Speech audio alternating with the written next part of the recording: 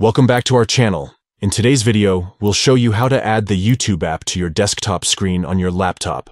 It's a quick and easy process, so let's get started. Step 1. Open your Chrome browser. Make sure you have Chrome installed on your laptop. Step 2. Go to youtube.com. Simply type in youtube.com in the address bar and hit enter. Step 3. Click on the three dots located at the top right corner of the browser window. Step 4. From the drop-down menu, select More Tools. Step 5. In the More Tools submenu, click on Create Shortcut. And just like that, you've successfully added the YouTube app to your desktop screen on your laptop. Now you can easily access YouTube with just a click without having to open your browser every time. We hope you found this tutorial helpful. If you did, give this video a thumbs up and don't forget to subscribe to our channel for more useful tips and tutorials. Thanks for watching.